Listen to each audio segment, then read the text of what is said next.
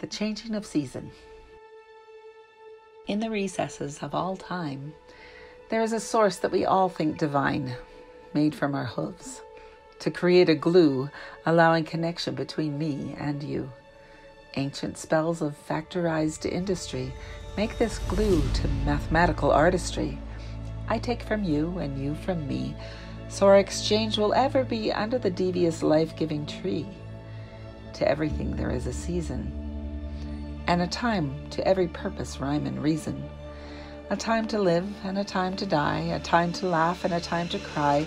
When all of the time of evil is spent, we won't need to have time to repent, for all things will be in the hand of new King, who does not believe in the time-bound ring that makes all nature cry with a balance that never stays good and causes the chalice of vagina and womb of the open cup to shudder in fear and to dry all things up.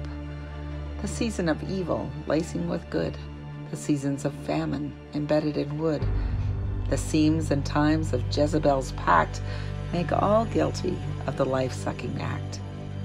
To every season there is a time, to every time there is a glue, to all the terror there is a rhyme that we as lovers eschew.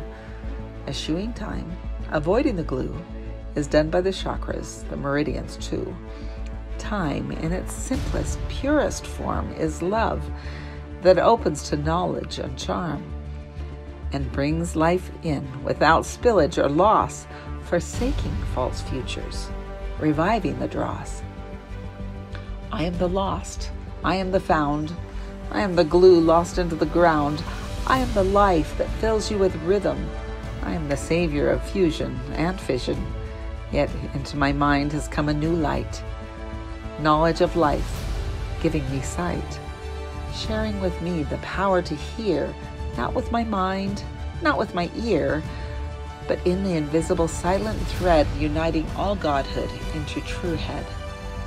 I take my position of connection lost and use it to bring, without tally or cost, the new way of life, the new way of flow, and so, with you, to true Zion we go.